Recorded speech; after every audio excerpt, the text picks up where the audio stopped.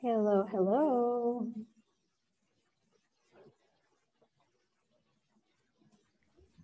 Hello, teacher. Hey guys. Hello, teacher. Good evening. Good night, guys. It is our Friday. It's Thursday, but it's our Friday porque mañana no tenemos clases. So it's our Friday, guys. And let's see. Y mañana pagan, so that's great. Let's see. What else? It is 2 minutes before 8 p.m. So we're just going to wait for a couple minutes so that the rest of the class can join. We are 6 people right now. We have Veronica, Rita, Milcar, Ceci, Mario, Ale, y Daniela. Very good. Thank you guys for being on time. Okay. Good evening, teacher. Hi, Ceci. Good evening. How are you? Fine, thanks. Good evening. Good, Ceci. And you? Hi, good evening. I'm good. Thank you for asking. I'm good as well.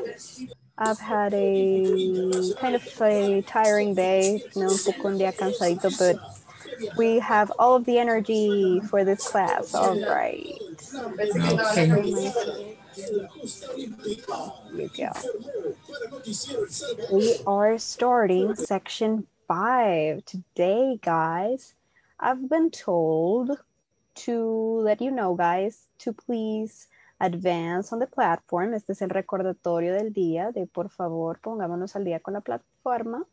We are starting section 5 today, which means that by right now you should be at least starting section 4. Deberíamos estar al menos comenzando con la section 4, guys.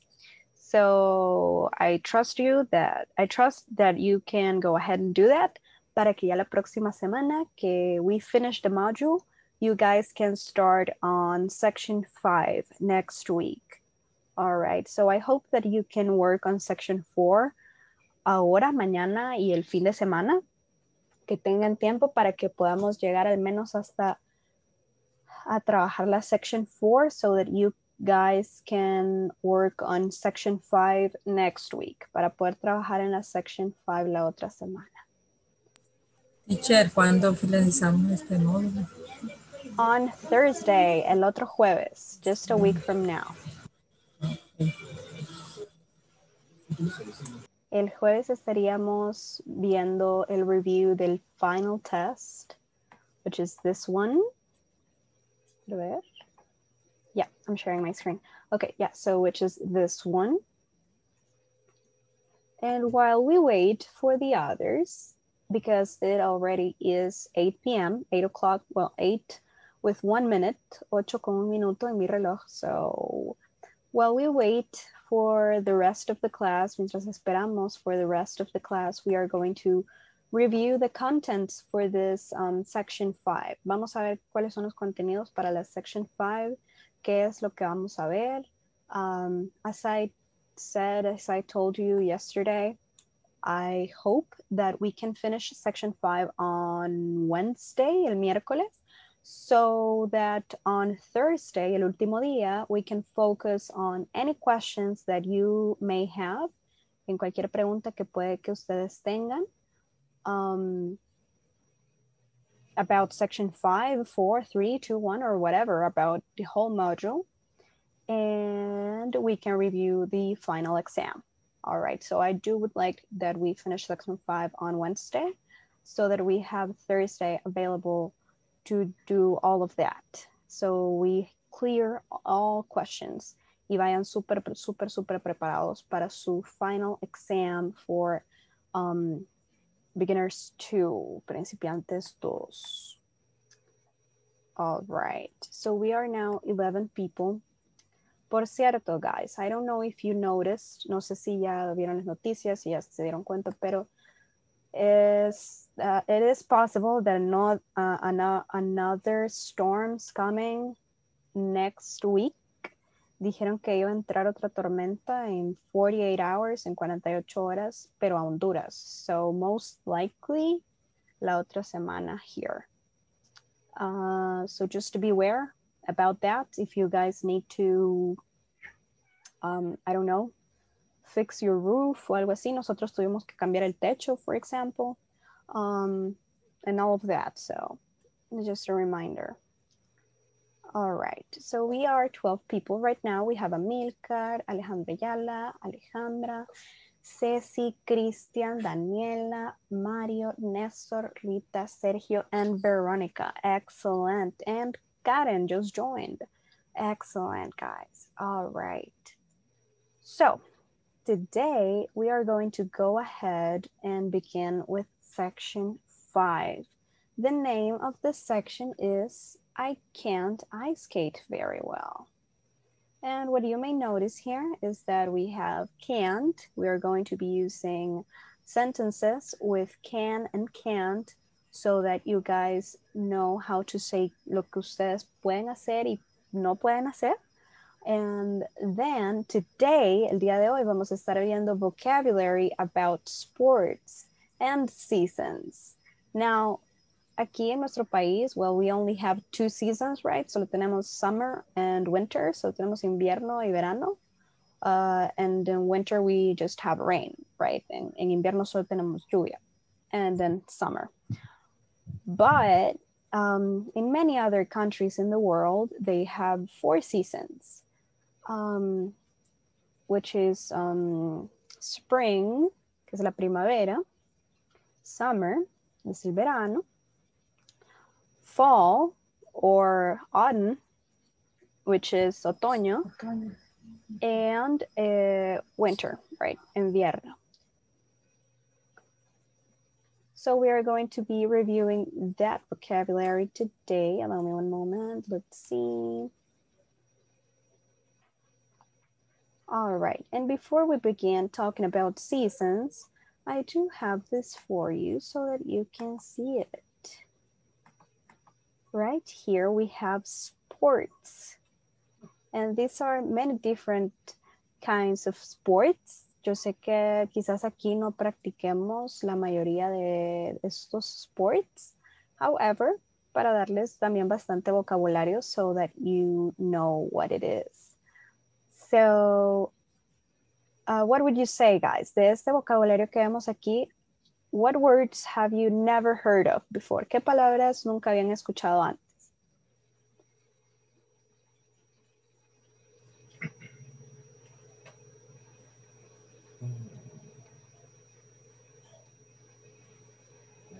Badminton. Badminton, okay. Clay shooting. Oh, clay shooting. Okay, clay shooting. Excellent. Cricket. Cricket. Yeah, we don't play cricket here. Yeah, you're right. Yeah, cricket lo juegan más que todo en Europa. Which one? Rafting. No sé cómo se pronuncia. Rafting. Yeah, rafting. That's correct. Yeah, rafting. It's a sport, a competitive sport where they have competitions to row a boat, basically in a raft. Una raft es un tipo de canoa, sort of, or a type of boat en donde van ellos remando y es competitivo, right? And that's rafting.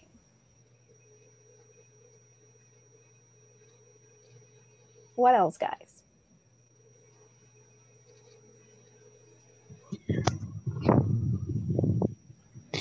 El que está arriba de fútbol, soccer, ¿cómo se pronuncia? Let me see. Football, soccer, football, soccer, football, soccer. Where is it? No lo veo. Quiero ver. No, en el otro. Downhill. Downhill. Mountain biking. Algo así. Ah, downhill mountain biking. Yeah, downhill mountain biking. That's correct. Okay. And that's biking, right? Es en motocicletas and it is a competitive sport y es an extreme sport, super extremo.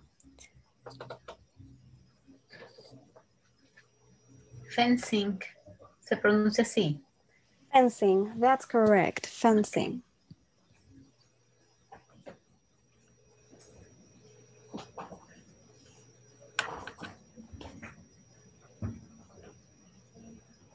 Y chess o chess, no sé, chess. Where is it? CHESS. Oh, chess. Ay, Okay. ajá. Yeah, let me see. Where is it? No lo veo, no lo veo, no lo veo.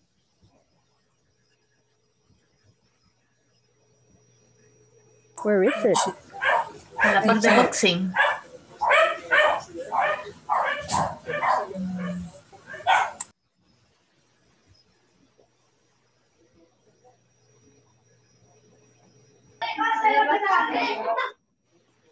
O es ajedrez. Yeah, it's ajedrez, but I don't Ah, see it. Where is it? I don't see it. Ahí. Aquí está, ya lo vi. Okay. Chess, yes. Chess. Yes. And chess is classified as a sport, guys. Sí, eso es un dato curioso, si alguien no lo sabía. El ajedrez es considerado un deporte by like the World Organization of Sports or whatever. Teacher, y a la par, perdón, de surfing, de que está ahí sumo wrestling. ¿Cómo se llama? Oh, sumo wrestling. Yes. So sumo,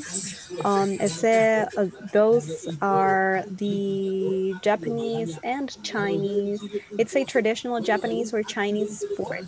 Y es lucha, right? Lucha de sumos. Las personas que practican eso se llaman sumo. And they are very heavyweight people. Son personas de peso súper, súper pesado, right? Okay. Thank you. What else, guys? So do you play any sports? Do you guys play any sports? Teacher, Yeah. ¿cuál es la diferencia ecuestria y horse racing? Oh, okay. So equestrian, you actually do tricks with the horse. El caballo hace trucos y básicamente es enseñar al caballo, right? Es una exhibición del caballo, lo que puede hacer y que también entrenado está. En horse racing solo son caballos de carrera, so it's just a race. Thanks. Of course. Rugby. Which one? Rugby. Rugby. Rugby. All right. So rugby, it's American football without any equipment. Es un fútbol americano como de peso liviano y no ocupan equipo de protección ni nada. So it's es bien expuesto y es súper pesado, pero es fútbol, es lo mismo que el fútbol americano, but sin equipo. Sí, a la buena de Dios. Polo is in the corner. Up. Which one? Polo. Polo? Polo? Yes. Yeah, polo is a sport that they play mostly in England or in any other European countries. And it's basically cricket on a horse. Es básicamente como cricket, es irle pegando a una pelota con un como bastón with like sort of a cane a una pelota, pero sobre un caballo. It's overly complicated. Lo complicaron demasiado, but I mean, it's their sport.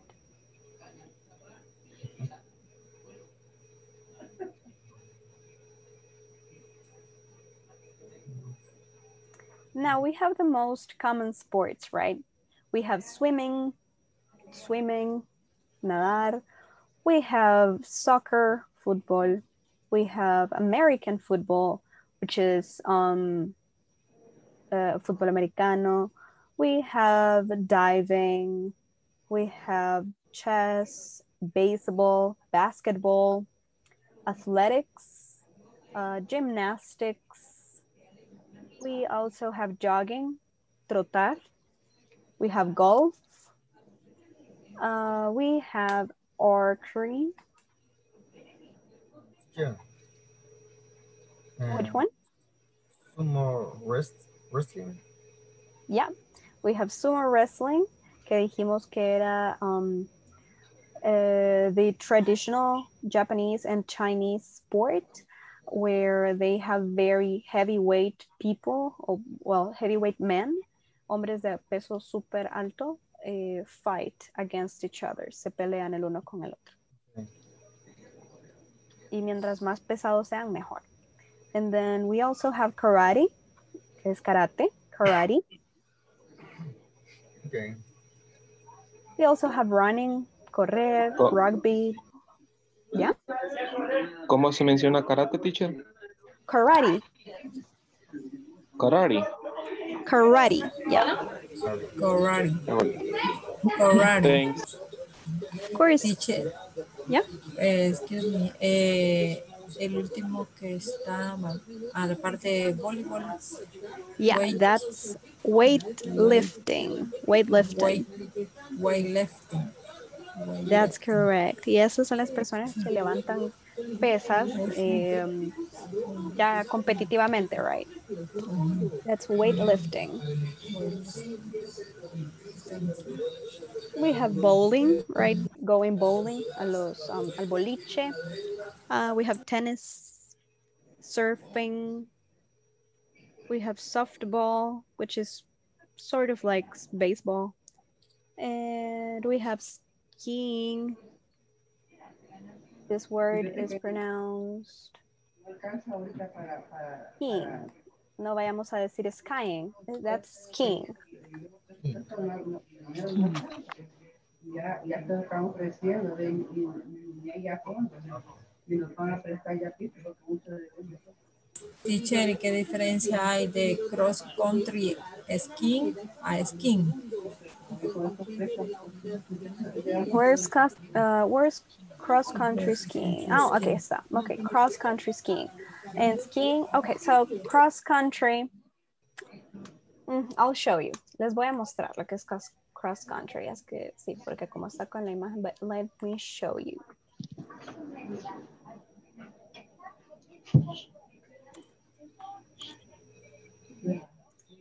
Ahí lo dice la hora.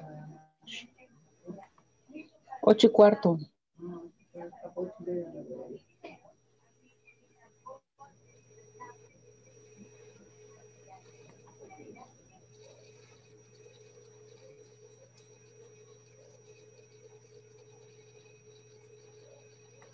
And this is skiing.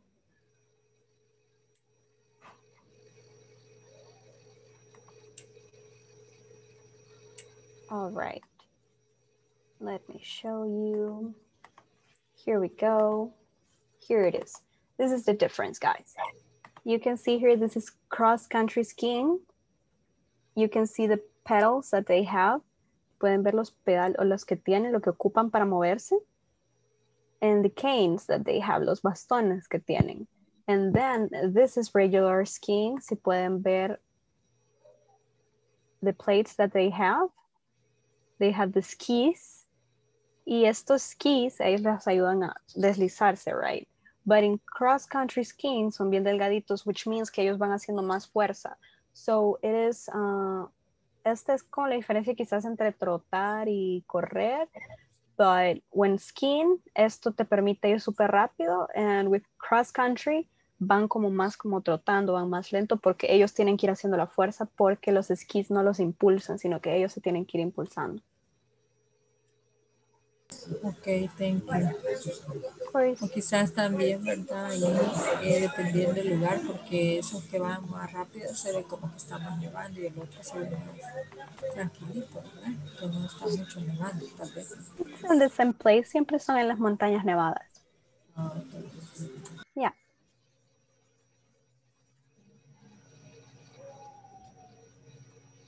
Any other word that you don't know, guys, or any other sport? Tal vez algún deporte que esté aquí, que no esté aquí, I'm sorry, and that you may want to know.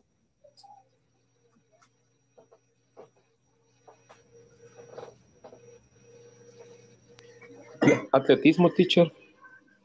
Athleticism, athletics, here it is. Athletics or athleticism. This one right here, one moment. This one. Or track.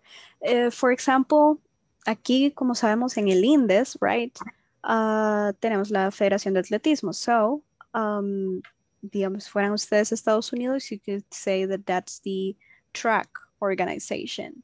Le dicen, como nosotros conocemos atletismo, so, oh yeah, I practice track. Yo practico atletismo y track es como lo que ellos dicen porque track se llama donde ellos hacen de velocidad o de salto o whatever.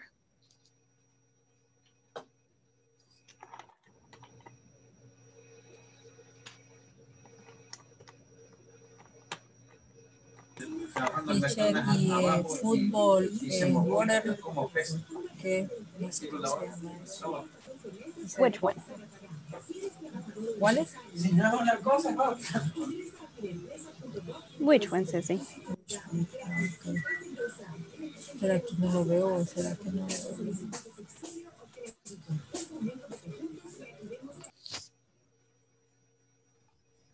All right.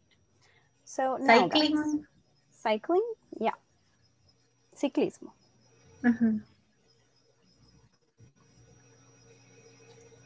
Now, guys, there are many ways that we are going to say that you play a sport, or you do a sport, or you go to a sport. So, for example,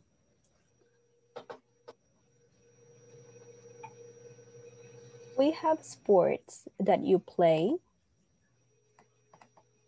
such as football, netball, cricket, baseball, basketball. You play basketball, you play football, you play a netball, you play cricket. Estas son las definiciones de cada deporte, right? But you know what football means.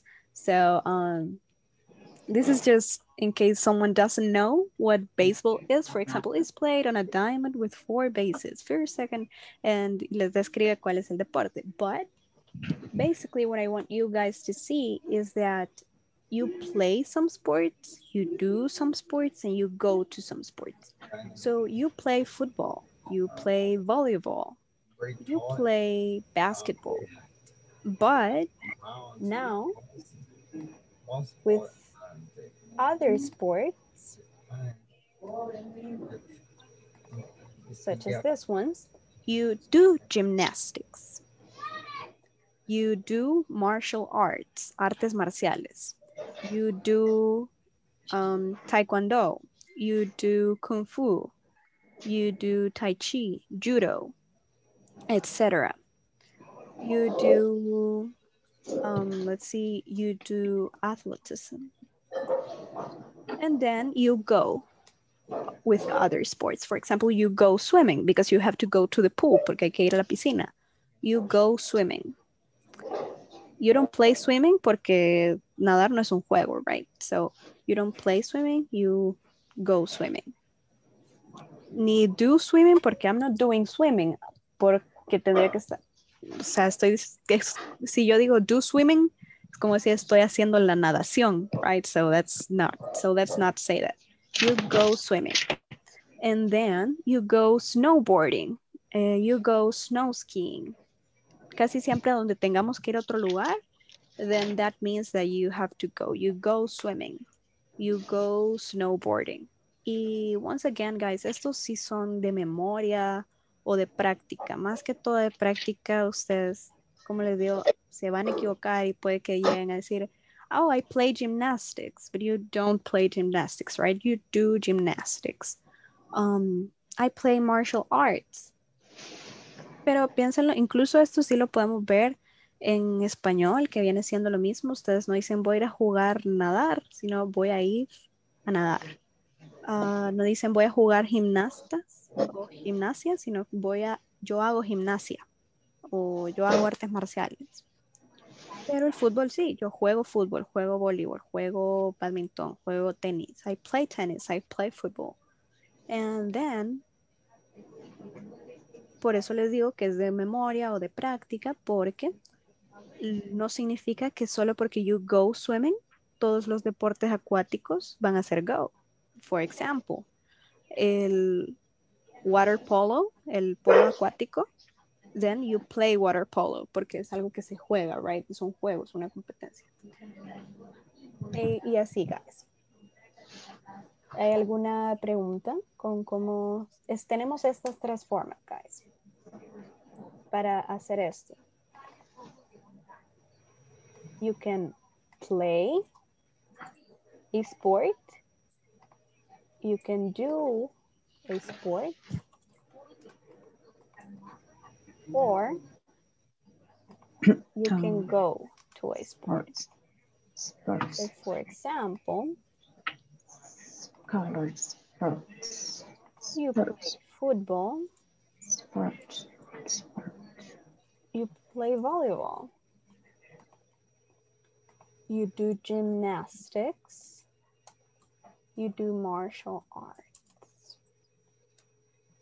And you go swimming. And you go skydiving, for example. Uy, I'm sorry. ¿Ya? ¿Quisieran que les buscara una lista de con qué deportes ocupamos cada uno y se las mandara? Yes, please. Yes, Yes, please. Please, please, teacher. I will then. Se las voy a buscar entonces y se las voy a mandar. Very well, guys. Also, I sent you guys yesterday a link to a podcast. Y los que lo puedan escuchar, do it. It's very interesting. It's a very easy English. Si me pueden entender a mí, le pueden entender a ella. If you guys don't have Spotify, you can find it on YouTube as well. Creo que se llama igual el canal. Speak English, and it's really good, and it has it's going to help you, sobre todo para estar escuchando inglés, para tener algo que escuchar en inglés, right? Now, all right, guys. Do you have any questions about this? ¿Hasta dónde vamos ahorita? No. Yeah. No?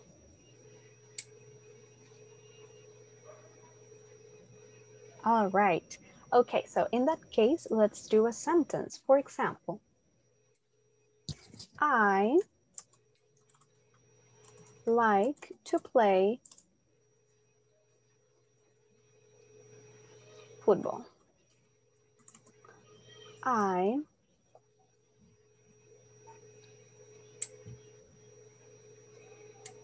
do martial arts.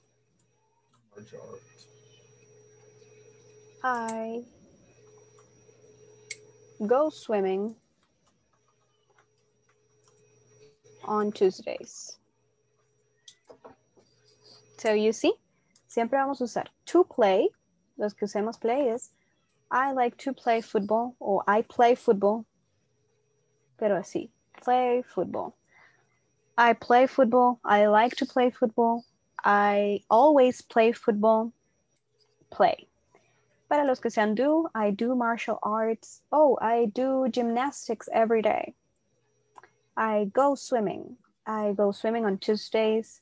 I like to go skiing with my family, etc., etc. All right. ¿Alguna pregunta about that? No, teacher. All good?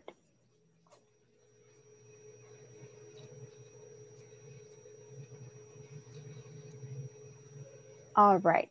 So in that case, we are going to go ahead and read this right here. Déjenme ponerles este material. And we are going to see WH questions, guys.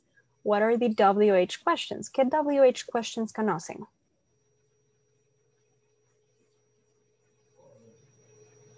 Where, who, Why? when, what. Excellent. How? How, perfect. What kind of sport do you like, John? Excellent, guys. All right, so let me go ahead and share this with you. Here, we have simple present WH questions. Simple present porque recuerden que seguimos hablando en el presente normal.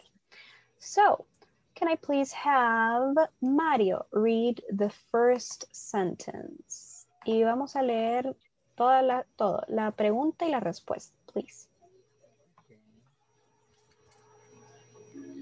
Okay, teacher. What sport do you play? I play hockey and baseball. Excellent. Thank you, Mario. Now, can I have Alejandra Ayala read the next one? Ok.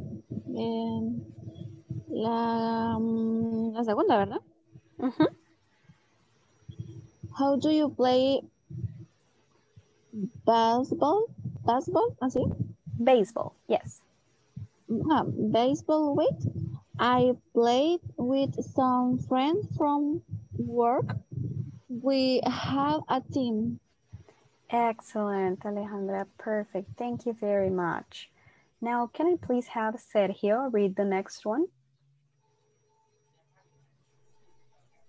Okay, there I go. Where do you play?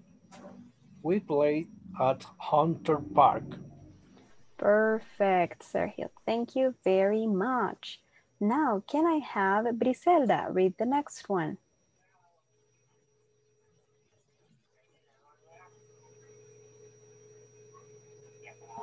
Perdón, es que estoy del teléfono, casi no veo. ¿En cuál voy? I'm sorry. Yeah, that's okay. This one. Okay, how often do you practice? We practice 1 or 2 a week. Excellent. Thank you very much, Briselda. Now, can I please have William read the next one? Okay. When do you practice? We practice on Sundays. Excellent, William. Thank you very much. And finally, can I have Abner read the last one? Okay. What time do you start? We start at 10 o'clock in the morning. Thank you very much, Abner. Thank you very much, guys, for reading these sentences. And we are going to review them right now. ¿Hay alguna palabra que vean aquí que no conozcan?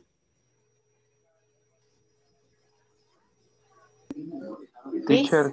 No sé cómo se pronuncia. Which one? Twice. Twice. ¿Cuál es la traducción de twice? All right, so, ¿han visto? Okay, let's do a review about that. Okay, allow me one moment to do a review about that. Have you guys reviewed? Ahí significa 2 veces a la semana. No necesariamente 2 veces a la semana, pero sí 2 veces. Okay. ¿Han visto las cosas en secuencias que sigue después de twice? 3 times? 4 times? No. No. Why? Okay, so let's review this. Lo que pasa es que si vamos a hablar de sequence, sí podemos decir 3 times, pero entonces vamos a decir 2 times. ¿Por qué vamos a decir twice? Si podemos decir 2 times. I think I have read about it. Yeah, so you can say that. Pero entonces si yo puedo decir 3 times, ¿para qué voy a decir once? Si puedo decir 1 time. So those are called sequences, guys. And sequenced numbers, we have once, twice, and we have thrice. That goes afterwards. And afterwards, y después, those are the main ones que you use. Ya después del cuarto para allá, realmente, you're not really going to be heard of it. You're not really going to be hearing about it. Y ahí sí ya vamos a comenzar a hacer 4 times, 5 times. I'm sorry, where is the, ¿dónde está la? Aquí está. Después de esto, ahí sí hay un gap y ya sí vamos a hacer 4 times, 5 times. Pero para once, twice y tenemos thrice. Y para estos también tenemos, right? Tenemos 1 time, 2 times. Y esto es 3 times. No necesariamente solo para la semana, right? No necesariamente 2 veces a la semana, sino 2 veces. Puede ser twice a day, 2 veces al día. Twice a month, 2 veces al mes. Twice a year, 2 veces al año. Twice every 6 hours, 2 veces cada 6 horas. Pero eso significa 2 veces, twice. Is that clear? Depend on the sentence. Okay. Because if the sentence says a week, it's a week. Sí, o sea, sí, si en la oración dice a week, es a la semana, pero solo twice no significa que sea a la semana. Oh, exactly. Yeah. So, but did you understand what twice was? La persona que me preguntó. Yes. Yes. Excellent. Awesome. ¿Alguna otra palabra?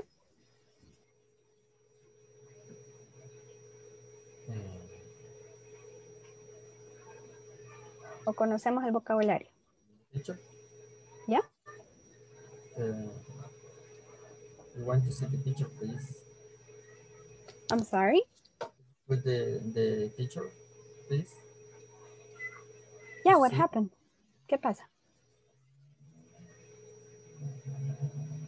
O sea, para ver el cuadro, para ver Oh. otro. Please.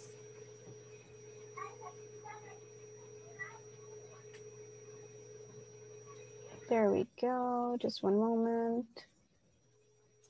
There you go. Okay, thank you. All right, so let's review these sentences, guys. These questions and their answers. Las preguntas y sus respuestas. So what sports do you play? I play hockey. And, yeah? Teacher, ¿qué es how often? How often? All right. So how often? ¿Qué tan seguido?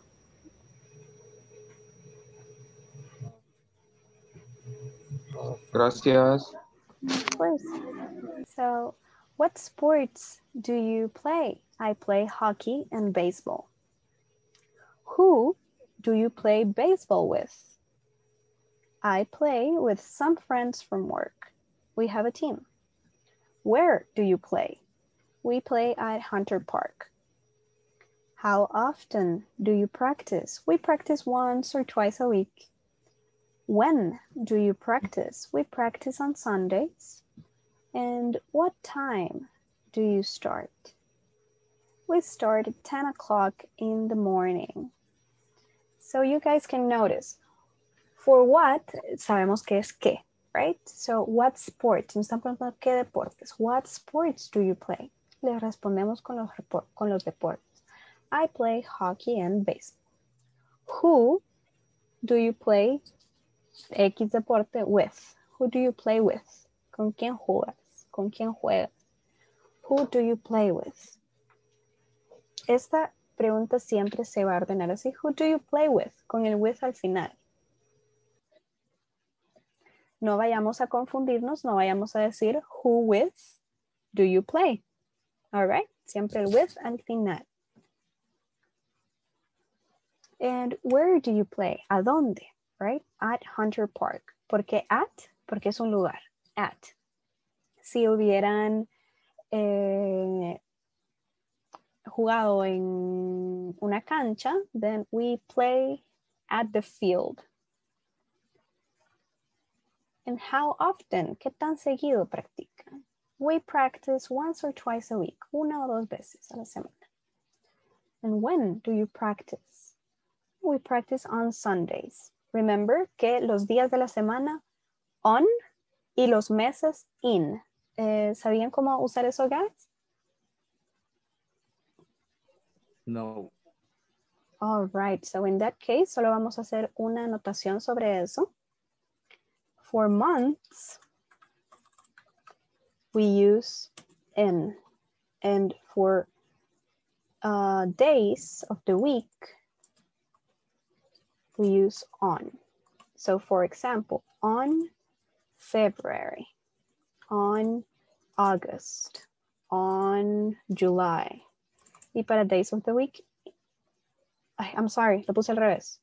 In February, in August, in July, and on Monday, on Friday.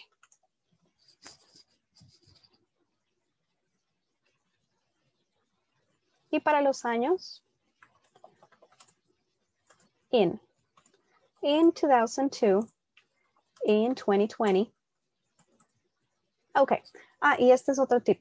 Cuando tengan un año, for example, así o let's say 1975, no se vayan a complicar y no vayan a decir 1975 porque nadie realmente los dice así, sino que siempre como que los separan en dos y dicen 1975. So that's in 1975, tal cosa. O I was born in 1990, for example.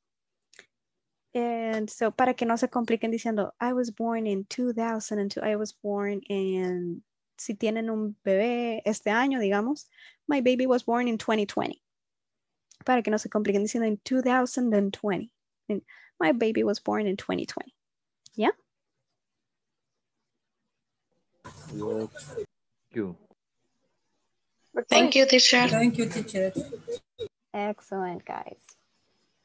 So months in and days on, years in as well. Excellent. So now let's review some questions. For example, let's see.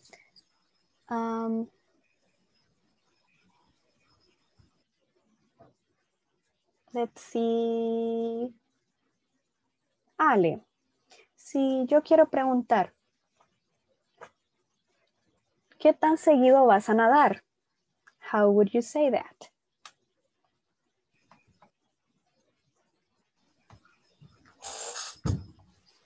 What? Uy, tan seguido, no sé. I don't ¿Cómo know. dijimos que se decía tan seguido, guys? I just said it. Lo acabo de decir. Often. That's correct. So that would be how often. ¿Cómo seguiría la oración, Ale? How often? ¿Qué tan seguido era? How often. Ajá, pero la pregunta. ¿Qué tan seguido vas a nadar?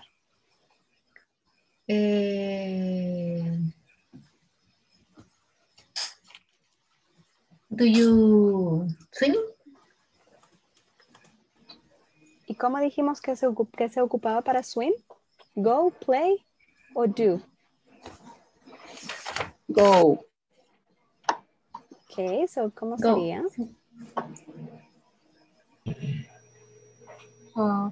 Do you go swimming? That's correct. How often do you go swimming? Excellent. Now, next one. Thank you, Ale. Okay. So, Karen, let's see, Karen. Si yo quisiera decir,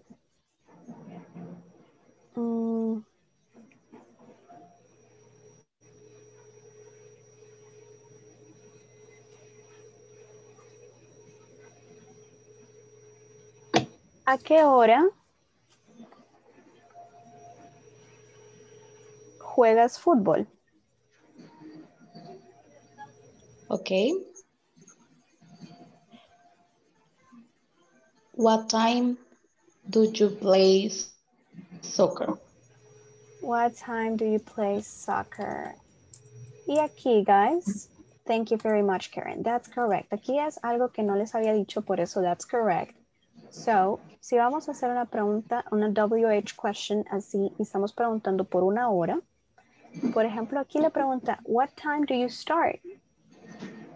Y me van a decir, we start at that. Pero como yo le estoy diciendo específicamente, do you play, Karen? I'm so sorry. Do you play soccer? At what time? do you play soccer? Porque nos van a decir at 9 o'clock. At tal cosa. At porque le estoy preguntando la hora de un solo. Aquí porque le dice at what time do you start. Le está preguntando a qué hora se empieza. Pero nosotros le estamos pidiendo una hora en específico.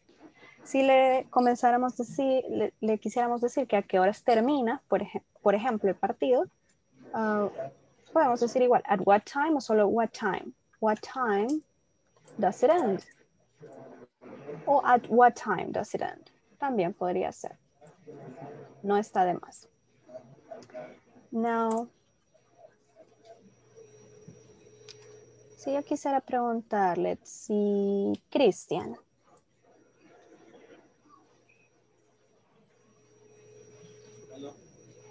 Yes. ¿A dónde? Let's see, ¿a dónde? ¿Comiste, hijo? ¿A dónde vas a gimnasia?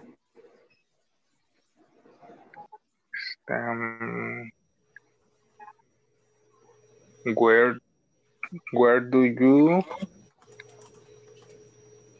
go gymnastic, perdón. ¿Qué nos faltaría ahí, guys? Do you do gymnastics? Do you just go to gymnastics? Or do you play gymnastics?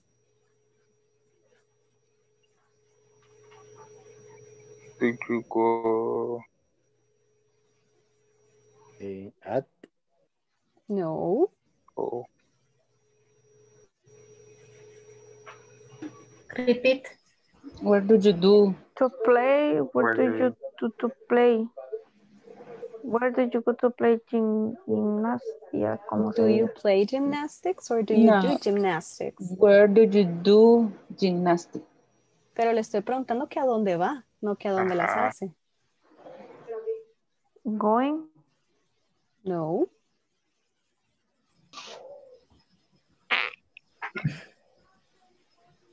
Where do you go to do gymnastics?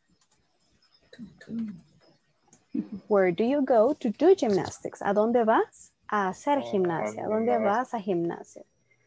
Porque, aunque yo diga a dónde vas a gimnasia, pero en inglés, you do gymnastics. So, where do you go to do gymnastics? All right, por eso es importante que no traduzcamos, porque si traducimos, sí. Where do you go gymnastics, right? ¿A dónde vas a gimnasia? But where do you go to do? El do es importante porque en English, we do gymnastics. ¿Ya? Por eso no solo traduzcan. Okay. Excellent. Now, let's see. Veamos. One more example. Marlene. Now, Marlene. Si yo quisiera preguntar.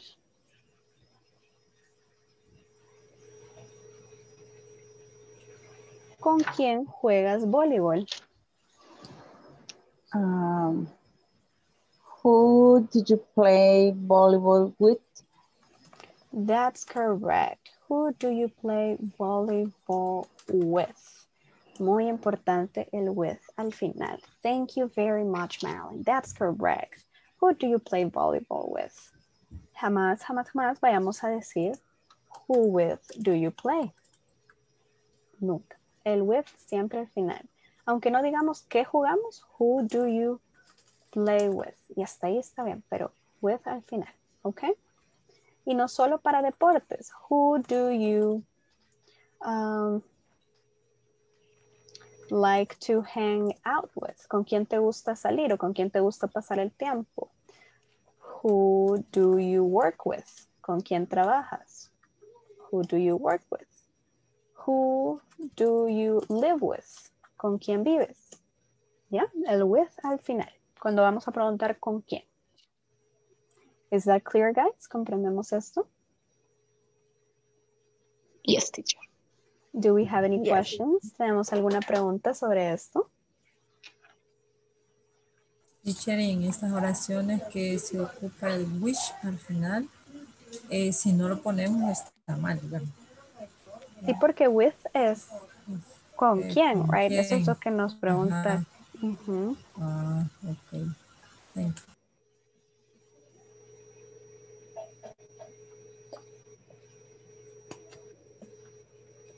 ¿Qué más, guys? Do we have any other questions? ¿Tienen alguna otra pregunta?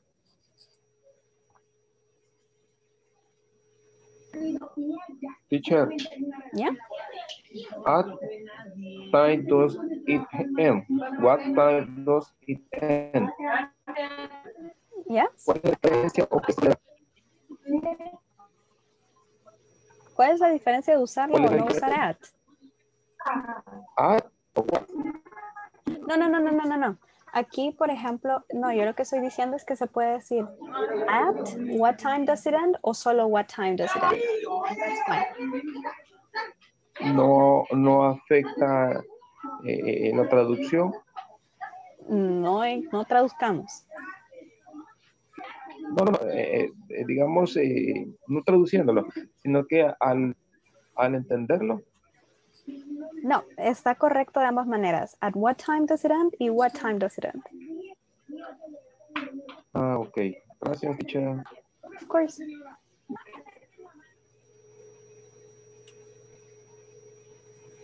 ¿Tenemos alguna otra pregunta, guys?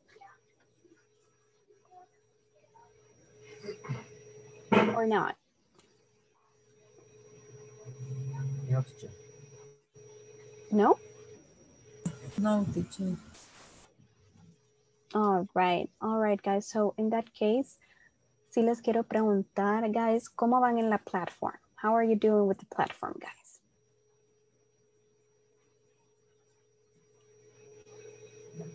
I finish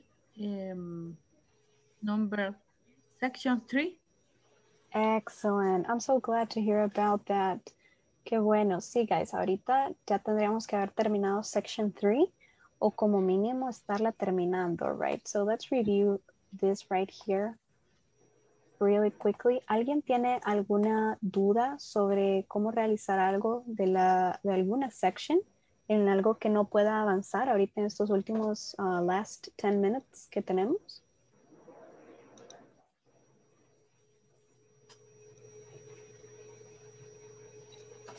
Or is there something that you would like to review, any other section? ¿Y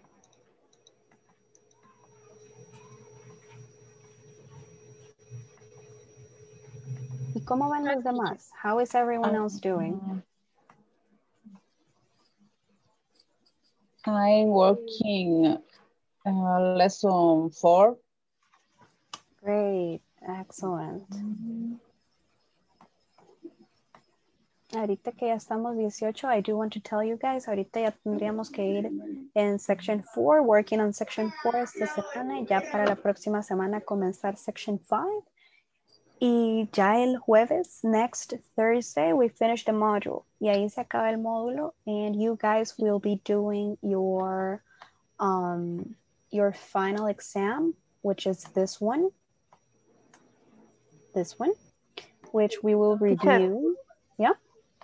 ¿Cómo se dice terminé o finalicé? I finished. Finally, ¿qué es? Finalmente. Ah, ok. Gracias. Puedo decir, I finally finished. Finalmente terminé. Al fin terminé. Ajá, al okay. fin terminé. Yeah. Okay. I finished the section 4. Excellent. I'm so glad to hear that. That's really good. Así vamos al día, and that's easier. So in case you have any questions, así vamos un poquito más al día. So guys, ¿hay alguien que no haya o que esté in the middle of section 3 todavía? Yo. I understand, guys. ¿Y tenemos alguna duda por algo que no podamos avanzar?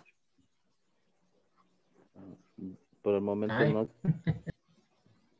I understand. Okay, guys. In that case, los motivo muchísimo a que avancemos un poquito, al menos hasta la section 4, porque hoy sí, ya esta semana, bueno, we have started section 5. And I hope that we can finish section 5 el miércoles, para el jueves quedarnos solo con puras dudas that you may have around any topic from any section, desde la section 1 hasta la section 5, y hagamos el review of final exam. So that's why I was asking if anyone had any questions. Ahorita es el momento.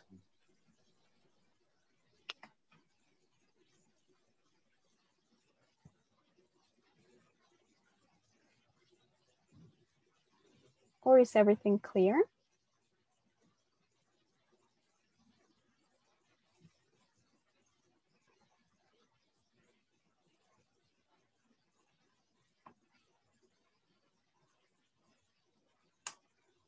All right, guys. So if no one else has any other questions, then allow me to just present section 5 to you. Today, we reviewed vocabulary about sports and seasons. We reviewed that, we saw that we had autumn. Oh, this is, you may hear fall. Se le dice, sobre todo en Norteamérica, fall al otoño, y en Europa se le dice autumn. Pero ambos son otoño.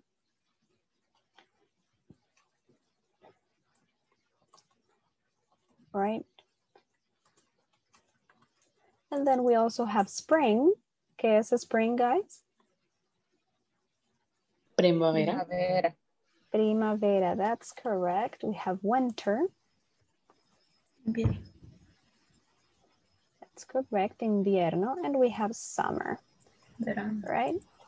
So in the United States, mostly, ahorita, quiero ver, estamos noviembre, ahorita finales de noviembre va a comenzar el winter, va a comenzar el invierno, and winter lasts up until January, alrededor de enero, finales de enero, y después empieza spring. And then spring lasts, bueno, depende, en algunos lugares llega el invierno hasta febrero, bien metido febrero. And then...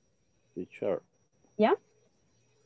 Pregunta, y aunque sea invierno, aunque sea lluvia o aunque sea nieve, eso no tiene nada que ver. Yeah, porque en cada lugar, por ejemplo, eso decíamos, aquí solo tenemos summer and winter, right? And for us, para nosotros el invierno es la lluvia. And then winter para alguien de Estados Unidos es nevar, right? Yeah, y siempre sigue siendo winter porque es la temporada, right? Even if it's rain or snow. Okay. Thank you, teacher. Now, for example, en el invierno hay otros inviernos más extremos. For example, en Rusia los inviernos significan oscuridad completa en algunas zonas porque no sale el sol. Días enteros no sale el sol. So, not only is it cold, porque ahí nieva todo el año hay nieve, nunca hay momento que no haya nieve, but it means complete darkness, o sea, grados bajo cero. And igual en la Antártica y en la Antártida, right? Los dos polos. So yeah, and then at the end of February, llega spring, and then spring lasts up until abril, mayo. It's very long. Something around May, alrededor de mayo. And then summer starts. Comienza en mayo, alrededor de mayo. Ellos salen de vacaciones en junio, julio. Se van a summer break. And then they go back to classes in September. En septiembre comienza el año escolar. And then around September, October comienza fall, comienza el otoño. Y luego vuelve a comenzar el ciclo.